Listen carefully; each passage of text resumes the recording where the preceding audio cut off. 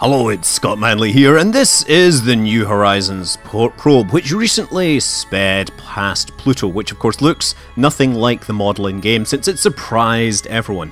Now this thing is of course heading off into the outer reaches of the solar system. It will pass by some Kuiper Belt objects, ideally, and collect more data. It will continue to transmit data home for the next 16 months or so.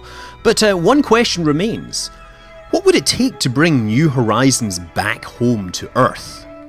Well, the great thing is Kerbal Space Program lets us attempt to answer these questions by providing us the tools to simulate astrodynamics and rockets. So we're going to attach a maneuver node up here just to figure out what it would take to take New Horizons from its current orbit and return it to the inner solar system. Now, we're not going to return it to Earth just yet, but if we can make it fly through the inner solar system, we can pick it up with another improbable vehicle. So I'm just going to apply a retrograde thrust to slow its orbit down, and as you see, we get it into a closed orbit, and then with a little bit of more work, we get it down to an orbit that comes relatively close to the Earth, 168 million kilometers from the Sun, which is just about outside Earth's orbit, but inside Mars's orbit. And for that, it takes about 17 kilometers per second of delta V if we were to make the maneuver today. However, because of the nature of travelling around the solar system, we aren't able to get to it right away. Now, if that's a node 15 years from now, that's actually a rough estimate, perhaps the real New Horizons is elsewhere.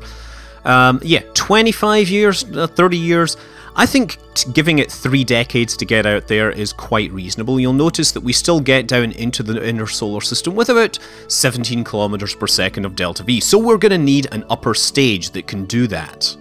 So, we've got to build our spacecraft that does this. We need 17 kilometers per second when we are pushing New Horizons about.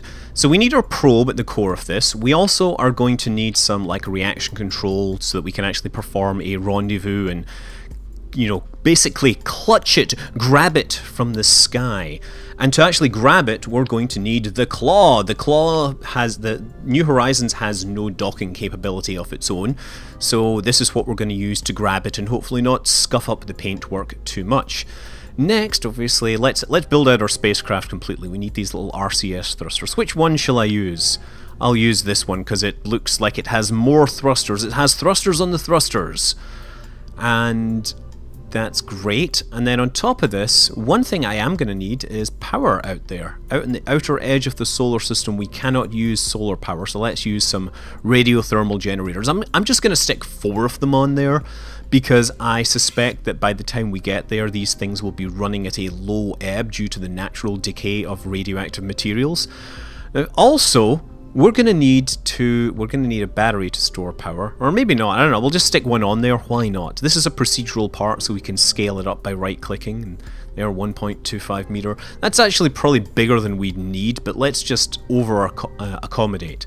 No, we are gonna build, what I'm gonna do is simulate this thing carrying New Horizons. So I'm gonna use these struts to build out a little rig on the side that will hold New Horizons model and let us calculate all our delta V as if we were pushing the real spacecraft. Now, obviously we will remove this once we're calculating the rest of the rocket, but initially we need to account for the mass of this spacecraft. And this thing does not want to go on there straight.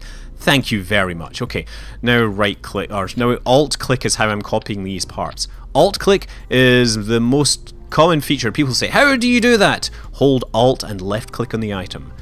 And now here we go, we're looking for the probe here under the US of our probes. Now this whole thing is about 2 tons, so let's start building out a spacecraft, and we're going to use hydrogen-oxygen fuel, because hydrogen-oxygen fuel provide the most efficient rocket that we can manage. So procedural tanks is what we want, procedural fuel tank, stick that on there. And now we want to find a very efficient rocket. Let's find rockets somewhere. We want to find a rocket that uses hydrogen oxygen. And there's going to be a lot of looking at the right click to see what type of fuel it is. And specifically, I'm looking at engine ISP, which is a specific impulse. You want that to be as high as possible. That's Vulcan. Oh wait, okay, that one, this one, non-RP. These non-RP 0 is basically non-realistic progression, which is supposed to provide a realistic thing. Oh, this one has 447. I like it. It is rather big though. Let's just use it nevertheless. Go on, attach there. Okay, this may look a little unwieldy, but it might actually be exactly what we need. But let's look for some other rockets while we're here, just in case. No, these are all the wrong type of fuel. How big, how heavy does it say? It says 2.2. Surely that thing doesn't weigh 2.2 tons. That doesn't make any sense at all. Either the engineer report is broken or this engine is broken. Never mind, let's just go with it, whatever. If it weighs 200 kilograms, I'm okay with that. Okay, so we've now got 454 meters per second, but all I can do is expand this out, make this engine bigger, and you see that my delta V is starting to increase. This is the window in the top right. You can see delta V going up. Now remember, I need 17. So look, we've just built this thing out. It's like, let's make it 10 meters long. Why not? 10 meters, and that gets us 10 kilometers per second. That's actually pretty good. Of course, it's a long way from being ideal, and what we're going to have to do is build some staging into this. And thanks to the power of post-editing, old me can natter away for several minutes while new me actually goes and starts to copy this whole thing out and expand it into a much larger asparagus staged upper stage. Now if you remember, asparagus staging is where you have multiple fuel tanks wrapped around a common core, and they all drop off in pairs, so that you're essentially dropping off the least amount of mass at every stage and making the whole thing ultimately more efficient. It is, however, a nightmare to actually get the thing piped up in real life, and therefore it is not used at this time. Although you do get fuel crossfeed used in a couple of places in rocketry. Eventually, however, I begin to start to think about further stages to push this out towards the target and realise, you know what, maybe I can make these things bigger. Well, actually, maybe it will be better if I make these things bigger. So I double their length out to 20 meters, and you see now that our total delta V is about 17.5 kilometers per second, which is more than our goal. Of course, we're still going to have to rendezvous this ginormous mess. This is it's almost 1,000 tons of rocket that we have to rendezvous with New Horizons in deep space. So extending the tanks doesn't really make a huge amount of difference. What matters is the number of stages here. And you can see up here the amount of delta V you get per stage. The last stage gets us like 11.3 kilometers per second, but the stage before that, which has twice as much fuel in it, I'll point out, only gets you 4.2, and then as you go down you get less. That's just under 2, just under 1.4. The fundamental problem with rockets is that the exhaust velocity that you're getting from your engines is the most important, most critical factor. If I right click on this, I can show in the GUI, it says the specific impulse is 447, and you can convert that number into an average exhaust velocity, how fast the gases are escaping, by multiplying it by the acceleration due to gravity. So you multiply it by 9.8 and you'll get just over 4 kilometers per second. You're gonna get Mach 13. Well, that's obviously Mach 13 as measured in air rather than the water which is in the exhaust. So, you know, adding more stages is just gonna make this number go up very, very slowly. The only real way to get that kind of velocity out of it is by taking this engine and replacing it with something more efficient, such as this Nerva NRX nuclear engine. Now, they did actually develop a nuclear engine, but it never flew in space, and right away these numbers are looking a little crazy here.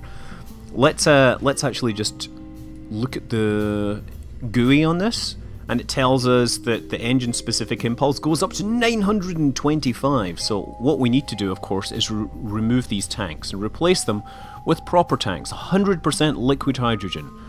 100%. 100%. And now it's time for another accelerated sequence where I try to build this thing out and magically change all the numbers, convert all the tanks into pure liquid hydrogen, which is unfortunately rather low density, which means you need very, very big tanks. I start by extending the tanks out to 50 meters and get my total delta V up to about 20 kilometers per second, which I decide isn't enough, so I extend the tanks further still to be 100 meters long, making them taller than most rockets. But even with the magnificent efficiency of the nuclear engines, soon we are bouncing up against that law of diminishing returns, and the tyranny of the rocket equation once again rears its ugly head. Okay, so 25 kilometers per second from this. And of course when we get there we still have to dock this thing. Actually the way to make these things work is to take have the spacecraft on the nose, undock, go and pick up New Horizons, come back and then attach itself to the drive system. But by that point we would have lost 2 of these external tanks as well. So yeah, so we're still a long way short. Remember what we're going to need, and let's be clear, we're going to need about 18 kilometers per second leaving Earth, so we have to get that off of Earth. Then when we get to New Horizons several years later, we'll probably need about 5 to rendezvous, depending upon how well we've chosen our orbit. Maybe we'll need more than that. And then we're going to need about 16 to slow the whole thing down. So, you know, you're easily talking at over 40 to 50 kilometers per second, depending upon how aggressive you want. You're not doing this with conventional rocket fuels. The good news is that modern technology does actually provide an even more efficient engine in the form of the ion engine. Now, if you right click on this, the ion engine gets us 3100, which means an exhaust velocity of over 30 kilometers per second, which is pretty good. What does this run on? This runs on something called xenon, which is an inert gas that is very, very, very expensive because it's rare. But we are sparing no expense to bring back New Horizons, the hero of exploration, or something like that. Now, we have the xenon container here. We can attach this to it, and so actually what that gets us, if we put xenon gas into it, is 3.8 kilometers per second. That is with the space probe attached. Let's scale this up a bit to 2.5 meters. Oh, and we get 21 kilometers per second. That, my friends, will satisfy. Now, the only thing here is it relies on these radiothermal generators, which the model is currently a little broken. That's what we're seeing here is something called Z fighting or Z fighting, depending upon which side of the Atlantic or region you come from. It's basically where the buffer, the Z buffer that figures out how far away each pixel is, has 2 items at exactly the same distance, and it swaps back and forth upon them based randomly on the order that they were rendered on the screen. Regardless, we can now take this off because this is our final Pluto our New Horizons intercept stage. Now, all we need to do is get this whole thing up to a magnificent, you know, 18-20 kilometers per second launching from Kerbal. And so, once again, it's a narration job for new me, as old me works in super fast time, building everything as quickly as possible, exploiting all the procedural parts provided by the system. Now, there's another thing I gotta point out, is that we're talking centuries in flight for many of these things. First of all, Realism Overhaul adds a number of decay problems. Radiothermal generators begin to lose their power over time. Nuclear engines, if you use nuclear engines, you'll find out that those engines start to lose uranium, so that they don't work after a certain amount of time. In fuels, if you have cryogenic fuels, depending upon how hot the part is, you will find things like liquid hydrogen boiling off. Liquid hydrogen has to be kept at around 20 Kelvin, which is pretty small, and it generally evaporates much faster than liquid oxygen, which is much warmer, relatively speaking. Yes, those most efficient of rocket fuels will actually evaporate from your tanks if you have the right set of configurations or the right set of mods in Kerbal Space Program, or if you, say, are dealing with real life. I'm guessing the good news is that xenon being quite heavy is actually easier to contain, I would imagine, than, say, liquid hydrogen. It's also quite heavy, so it won't, you know, percolate through membranes and things like that. Yeah, look at the size of this tank. We're using the Saturn V engine cluster on this thing here. That is 5 F1 engines there. The Saturn V engines are not the most efficient by any means. They run on kerosene and oxygen and were designed by a process of trial and error, but they are big and very powerful. Okay, so with all that, we're probably ready to go. We are ready to launch this sucker. So what I need to do, of course, is launch and simulate the vessel. And I'm actually going to do, was it 12 hours from now? 12:00. I think that'll work. Simulate it, just to make sure that it's daytime, because I noticed it was nighttime in previous attempts. Daytime is obviously far more acceptable from a camera point of view. But here we go, simulator. Yo dog, I hear you like simulators. So I put a simulator in your simulator so you can simulate while simulating. Look at this thing! It's taller than the vehicle assembly building. Is that not absolutely stunning? Okay, we're gonna launch, and I'm immediately gonna turn this thing over because I'm pretty sure the whole thing is just gonna fall over and crush the vehicle assembly building. And yes, time for more time acceleration. Yeah, I'm frankly amazed that the launch pad wasn't crushed by the mass of this thing, which was something about 5,000 tons at launch. Bigger than a Saturn V, obviously. And the upper stage is mostly hydrogen and oxygen with a big chunk of xenon in that final rendezvous and capture stage. The whole thing would probably freeze solid by the time it reaches the space probe. I mean, really, there's no way to power these things in super deep space. The radiothermal generators would probably break down by the time they got there. I'm not sure about flying a nuclear reactor into deep space for centuries at a time. I'm pretty sure they wouldn't handle it very well. Regardless, I made a bit of a hash of the launch. I initially turned over too quickly, and then I corrected, and then I turned over too slowly, and then it got time for stage separation. Doesn't matter, I'm just gonna keep this thing going and wait for these stages to go. P-band is almost gone, and I should probably throttle this thing down a little. Oh yeah, wait, this engine probably isn't that throttleable, is it? I wonder if it'll destroy the entire spacecraft when I eject these solid rocket boosters. Let's find out. I'm gonna wait until this fuel is almost out. Now, yes! Well, I guess New Horizons isn't coming home after all. The design does need optimized, and my launch profile needs optimized a little.